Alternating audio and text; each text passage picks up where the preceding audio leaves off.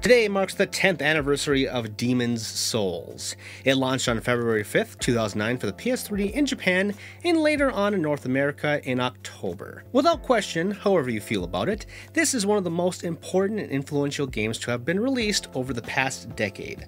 Let's begin with a little history. Now, while many may think From Software, the developer, sprung up out of nowhere with this game, the company has existed since 1986, even though their first game, Kingsfield, would not ship until 1994. I won't delve too much into their history, but it is important to bring up Kingsfield because in many ways, Demon's Souls is like a spiritual successor.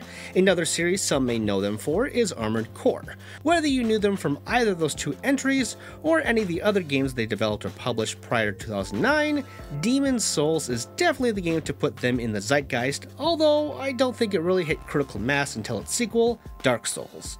Speaking of, you may be wondering, why did they change the name and not go with Demon's Souls 2? Well, in Japan the game was published by Sony Computer Entertainment, in North America it was published by Atlus, and then in Europe, the PAL region, it was published by Namco Bandai Games, their name at the time.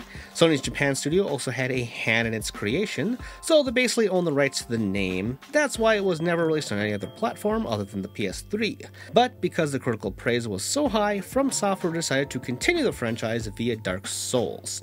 There's more to it, but that's the general gist of the background. So what is Demon's Souls, and why is it so special? If you have no idea, somehow in 2019, the rad thing about this game was that it told you nothing. You awaken in a mysterious world with creepy monsters, traps abound, and NPCs that barely tell you any story. Not only that, but it was hard and punishing. If you fell in battle, all souls, your experience points basically, would stay where you died. You could go back and retrieve them, but if you died again on the way, those other souls would be lost forever. It was a callback to the NES days in more than one way. On one hand, this was a refreshing change of pace for some as it created a community. Never had the internet been so important to games. This experience would be near impossible without the insight of others. Okay, maybe not to finish, but without people talking about it and spreading rumors, theories, tips, what have you, it probably wouldn't be the darling that it is today. On the other hand, the difficulty was off-putting for others, while myself falling into that latter category. Why would I want to play a game where I can lose my experience points and one that looks uglier than sin?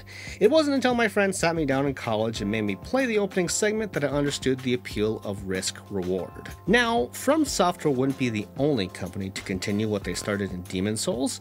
Copycats sprang up in both direct and indirect ways. Direct examples would be Neo, Lords of the Fallen, and The Surge. As Demon's Souls is kind of a roguelike or roguelite, you could also award it the honor of reviving the genre in a big way, especially for indie developers, what with Rogue Legacy, Hollow Knight, and Ashen as the most recent example. The quality of these clones vary, of course. Demon's Souls may be lost to time due to its exclusivity on the PS3, and because it is the prototype for what would become Dark Souls, as if this never existed. Sometimes these retrospectives aren't about long histories or deep dives.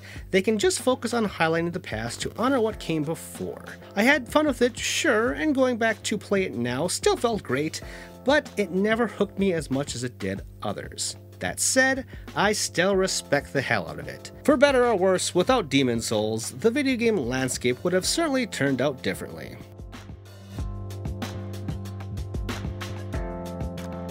If you like this video and want to see more from me, then subscribe to my channel, and also check out my articles over at The Gamer. All these links and more are in the description notes below. Thanks for watching!